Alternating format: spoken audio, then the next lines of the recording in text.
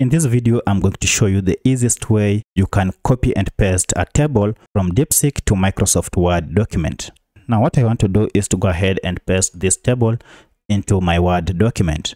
Now if I go ahead and tap on copy and then come to my Word document and paste it here, you realize that the document will lose its formatting. It can't be read because of the formatting structure. This is because Deepseek generates content in downmark format, and now if we paste in a Microsoft Word document, they won't match. So let me go ahead and undo this and show you what we need to do. Now to rectify or now to come up with the solution, go ahead and download this extension on this website called Writage.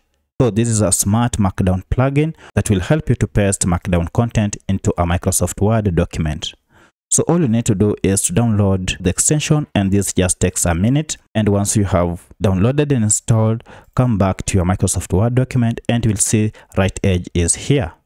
Now once you have installed this, go ahead and copy your table. So I'll go ahead and then copy it.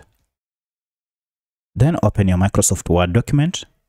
And here, instead of pasting directly, go ahead and tap on this right edge to open it, and then tap on this option called paste markdown, which is this. And now when I tap on it, you can see now our table has been inserted with the correct formatting from Deepseek.